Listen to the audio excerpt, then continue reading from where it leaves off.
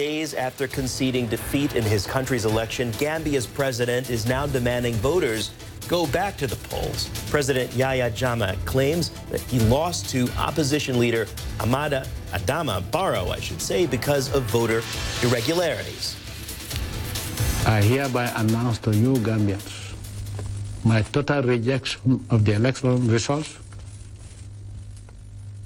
and thereby annulling the elections in its entirety, and until we will go back to the polls, because I want to make sure that every Gambian has voted.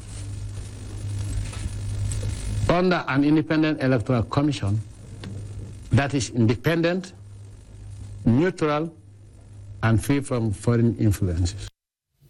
Yahya Jammeh there, his defeat following 22 years of hardline rule prompted celebrations in the streets. The U.S. is urging him to carry out the transition of power to the president-elect Pharaoh.